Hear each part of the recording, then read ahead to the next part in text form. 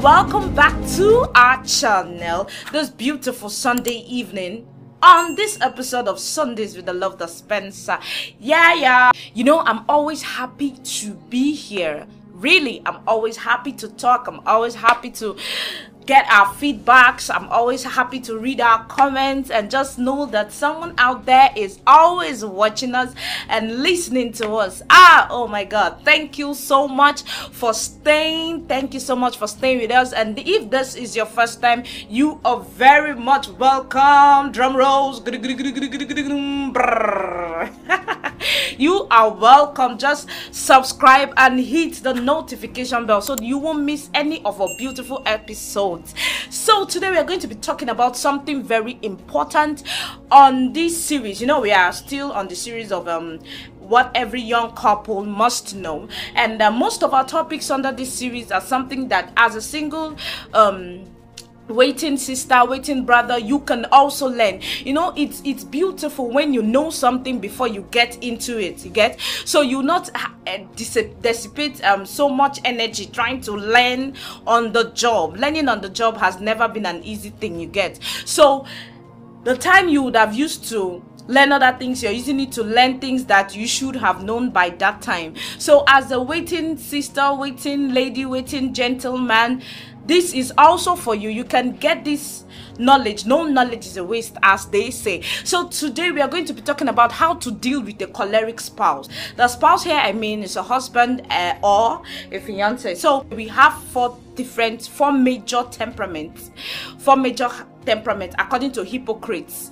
He separated it into four major temperaments, and we have the sanguine, we have the choleric, we have the melancholy, and we have the phlegmatic. In as much as we have things like San-Mel, that's sanguine, melancholy, you know, all those things. So, and also a research shows that in everybody there is a bit of the four temperament, but there are some that are higher or manifests more than the others. Okay, so we are talking about the choleric. So the choleric, briefly, the choleric is on the extrovertish end. That means the choleric is someone who is outspoken like the sanguine, but not as outspoken as the sanguine. Is someone that is termed a strict person. You know, there are so many things about the choleric temperament that we hear that are not so true. Do you get? And as there's a saying that goes that every mad person has a friend. So first of all, cholerics are not bad people. That's what I want to establish. So I've heard some people say, I can't get married to a choleric spouse. I am choleric, okay?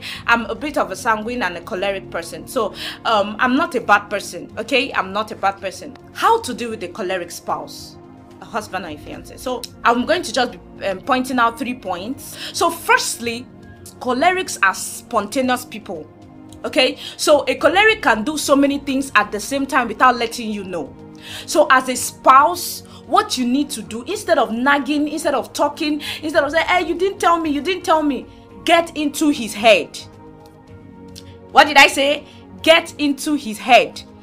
Get into his head. Because the choleric we are talking about is a man, and the men they are not very expressive. They are not very expressive. If we are talking about the choleric woman, is a different case, okay? So choleric men are not very expressive. So the choleric attitude, one of the attributes of a choleric is that he or she does not give details. They just come, put, okay, I'm getting this. There's no time. Unlike the sanguine, they'll say, I'm getting this one. The color is brown. I got it for so place. I want to use it for so and so thing. And this is for how long I want to use it. So know this as a lady, that first of all, men are not expressive. So if you are dating or you are married to a choleric man, you need to get into his head.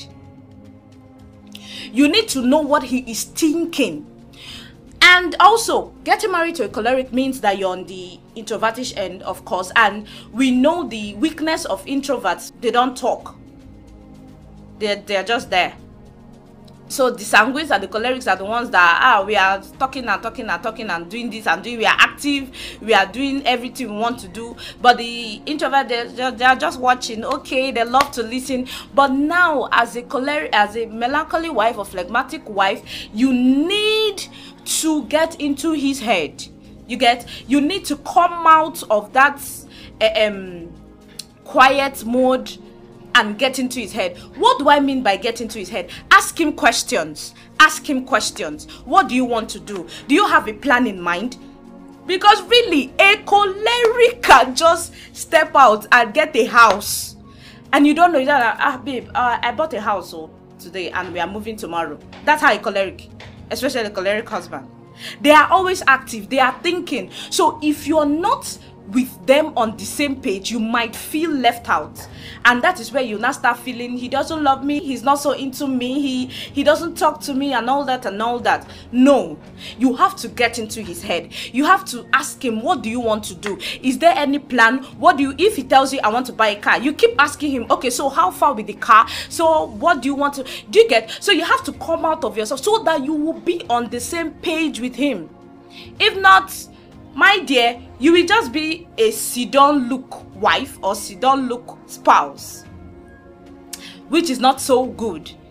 Do you get? So the cholerics, they dissipate so much energy that you don't have to be a choleric. You don't have to be an extrovert to be on the same page with them. You just have to know how to harness your own power to be on the same page with them. What do I mean? So with that so much energy, try to meet up, try to be informed, okay, you're going out, okay baby, you're going out, is there anything you want to do today? Do you get? Those kind of things. So he's at office, of course, you know, a choleric mind is always thinking, he's always bringing up ideas. Okay baby, are you okay? Okay, what's up? Is there anything? He say, oh, nothing. Sometimes because they are men, they tend to get angry because they don't like all those they don't bore them so much. But hey, understand the timing also. When he's happy, you can ask him. Okay, when he's happy, you can ask him, okay baby, what's up? What do you want to do? So, but avoid when he's worried, okay? Because a choleric can just lash it out on you, especially when he's not able to figure it out. You know, men are always trying to figure things out, okay? They don't want to feel like a failure. So at that point in time, he's worried because he does not know how to figure this out. So you have to give him a little bit of space and try to understand that why he is being cranky. If he is cranky, is because he's not able to figure out what he wants to do. So you find a way to subtly, as a wife, as a woman, we have that power. So subtly come in and make some suggestions. So that brings me to another point. You have to have something to bring to the table. Okay, so your husband cannot come home and say, okay, I want to do this. I have this business plan, and I'm like, okay, anything you want to do. He will get tired of you, okay? There will be a point in time where he will not be telling you things again. So no matter how little that thing is, impute. Make an input. Okay, can we do it like this? He might not take your idea, but he will appreciate the fact that you are making an input. So to a choleric husband, the fact that how you want to show him that you love him is to be involved in his business.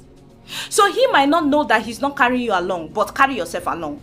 Okay, so every man generally wants a woman that will bring something to the table. It might not be money, it might just be ideas. Okay, he's telling you about this thing. Don't be reluctant, don't trivialize it. Just take it up. Even if you don't have an idea, okay, so what do you think? Okay, we can do this, we can do this. Let me tell you, as a lady, you have this natural instinct. That is the power God put in us. So somehow you just feel that you see yourself feeling that this thing might not work. And truly, it will not work. That is the natural power that God has given you. So use it. So you might tell your husband, who is a choleric, that this thing might not work. Say, it might work, it will work. Just allow him. Okay, so that's the point. The point I'm trying to bring out is that bring something to the table. When I'm talking about talking and trying to get into his head, I don't mean nagging, okay? I don't mean nagging. Men don't like to nag. Even me as a lady, I don't love nagging. God, if you are a nag, I'll just get tired of you easily. Do you get? So you have to, not in a nagging form, but just get into his head. Put something on the table. He's telling you, okay, you get into his head, he tells you something, and you don't have anything to impute. You'll be like, what a waste. Do you get? You get into his head, what do you want to do? Okay, I have a business plan. I want to do this. I want to do, okay, can we do it this way? First of all, you should know that it's your wisdom and it's your demeanor that attracted him to you. So use it. That's your power. As an introvert, that's your power. So being introverted is not a weakness. I'm married to an introvert. Oh my God. Like I almost feel incomplete without him. That's the attraction. I almost feel incomplete without him. So that's how he feels. So forget the gara, forget the energy. When you're not there, he feels like, oh, am I making a mistake? Do I need correction? I need somewhere to fall back to, and that is you. So use your power. Okay, so as ladies, don't get irritated by a choleric, and as a waiting lady, don't see cholerics as bad people. No, there's a saying that says every mad person has a friend. Every mad person has a friend though. So if you feel that cholerics are mad people, be his friend. You will see how you will harness that gift he has and bring it to limelight. They are the active. Most times choleric husbands do things and people don't know that the background, the foundation is their wife. So be that foundation that holds him. Do you get? So it brings me to another point. Don't trivialize their love. Know this: a choleric husband can go extra lengths just to show you that he loves you. Cholerics are not known to jump from one relationship to the other. They are not known for that. So what they do is, if they get a project, they pursue it to the end. So they love you, they pursue you to the end. And if you check so much, they don't have time to do so many, to get distracted. So they have their eyes fixed on something. That's why most times it's difficult to communicate to a choleric husband, a choleric spouse, because their eyes are fixed on something. So they don't need distractions. But you should know as a woman how to subtly get into him. So my point, don't trivialize their love. How do I mean? For example, a choleric, since he's a spontaneous person, can go out and be like, okay, my wife will love this gown. She will love this gown. And he gets the gown and come home and you're like, I don't like the gown. You know you don't like the gown. So don't put it to him. Just tell him thank you. Wear the gown, whether you like it or not. Wear the gown. Maybe next time you say, babe, I don't really like this color. I don't like this kind of gown. Okay. Oh, okay. I won't get it next time. And really, he won't get it next time. Unlike the sanguines that will forget and go and buy the same thing again. He won't get it next time. But if you trivialize that gift and throw it one side, you do it the first time, do it the second time, he removes his mind. And know this, that the same way a choleric puts his heart to something is the same way he can remove his mind from that same thing. And when he removes it, it takes the grace of God to bring him back.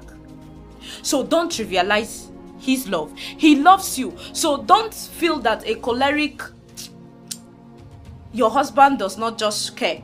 In as much as I understand the fact that cholerics, the way they interpret their love is different from the way you might interpret your own love. So that is where the communication comes in. That's my last point. Communicate. Communicate. Always communicate. Communicate. Talk. I understand that you're not the extrovert, but you have to talk. Marriage and relationship, the foundation of marriage and relationship is communication. So you communicate. He might not know how to love you. Help him to love you. Okay? So you are the type that loves a cozy environment. You call it this place is too dull. I need somewhere that is bubbling. Tell him, okay, babe, the place is now rowdy, it's noisy. I really don't like that place we went to today. Subtly, he picks it. Just like I said, it's not like it's a good that will forget. He picks it. And you keep saying it, not in a nagging form. So whatever you need, you have to tell it to him. Whatever you need, you have to tell it to him. If you keep quiet, the choleric will take it as you are okay with what I'm doing, and he keeps doing it. So to what extent, if you just keep quiet and you're getting hot and getting hot and getting hot, and you feel that he's doing it on purpose? No, he's not doing it on purpose. It's because he doesn't know. is because he doesn't know. So you have to tell it to him. You have to tell him, okay, this and this and this are what I like and what I don't like. Okay, all these points have said are little things that we can do to make our relationship work, especially if you're in a relationship with a choleric person. I mentioned 4 things. I mentioned communication. Learn to communicate. Learn to communicate. Most times they don't know what they are doing, so your silence will make them feel that, okay, they are doing the right thing, and they keep doing it. They even do it to the extreme, and you just feel that they are doing it on purpose. No, they don't know. Cut them some slack. Cut them some slack. Okay, so communicate. Secondly, bring something to the table. Bring something to the table. So when they talk about the project, have a little input. It might not be so much. Have little input. Make sure you're saying something. Make sure you're researching. Exactly. Make sure you're researching. So they talk about NFT today. Go and check what is NFT, so that you just be on point. Because the other end of this thing is that cholerics and sanguines, the extrovert, they also are drawn to people with ideas. Okay, especially the cholerics. So that's why you see that in your husband's office, he's drawn to his secretary. You know why? Because his secretary gives him so much. The secretary is full of knowledge. So when he's confused, he just literally goes to his secretary and she just finds a way out of the whole issue. So you have to be like that. Okay, so when he talks about something that you don't know, quickly make research on those things, so that next time when he's talking about it, you can make your own input. So you will not just be there and listening. For example, his friends comes around and they are talking about something you don't have an idea. Find a way. Okay, that's that for having something to put in the table. Then don't trivialize his love. Okay, don't trivialize his love. Whatever he does, in as much it might not be what you want, but don't make him feel appreciated. That's the word. Make him feel appreciated. Okay, baby, I love this. I love this. I love this. Oh, thank you. This is beautiful. You might not love the thing that he's giving, but you love the gesture. Tell it to him that, oh, I love the gesture. Oh, but I don't really like yellow color, or I don't really like red color. Okay, those are the things that you can say. And finally, another point I raised was get into his head. Okay, get into his head. Know what he's thinking. Know what he's thinking. Don't sit and wait for a choleric husband to tell you what he's thinking, because he will never, or he might never say it. Okay, you might just see results. You might just be seeing results here and there, but to tell you the process, they don't have that time. Do you get? They don't feel it's necessary. They just want you to see results. You bought the car, wow! To them, the result should make you happy, but they don't know that you need to be in the process. Do you get? Be in the process throughout till the point of the result. Okay, so that's just basically the few things I have to say about handling a choleric spouse on the male end. Okay, so finally, overall, you should learn to pray, so that you will not get hot and you will not walk with your spouse on the basis of being hot. Okay, and if over time you've been hot and you're like, he doesn't listen to me, he doesn't do the, now you know that it might not be intentional, so you have to talk to him. So talk to God first in prayers, then talk to him. You see how God can turn the heart of a man to walk towards you. That's why he's God.